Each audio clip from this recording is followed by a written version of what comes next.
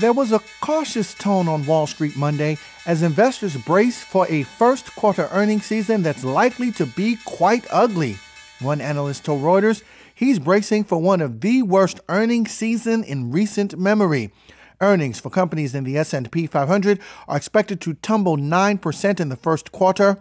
But what really has investors tied up in knots is the uncertainty surrounding the outlook for corporate earnings that CEOs will provide.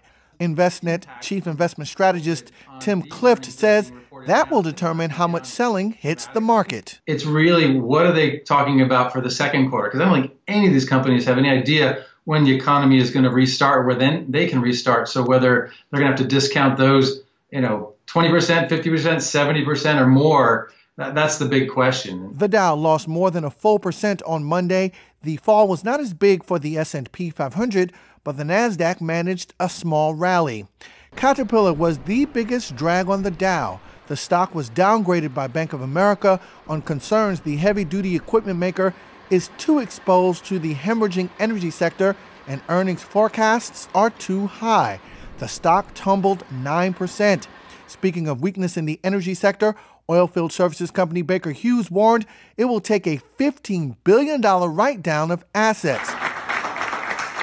And oil prices didn't see any bounce from this weekend's historic agreement between OPEC and its allies to cut global production by an unprecedented 10%.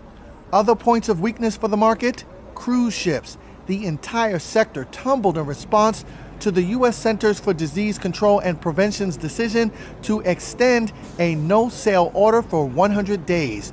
Royal Caribbean was down 16%, Norwegian Cruise Lines down 13%, Carnival lost 7.5%. Ford warned it could swing to a quarterly loss of $600 million compared to the $2.4 billion profit it posted a year ago.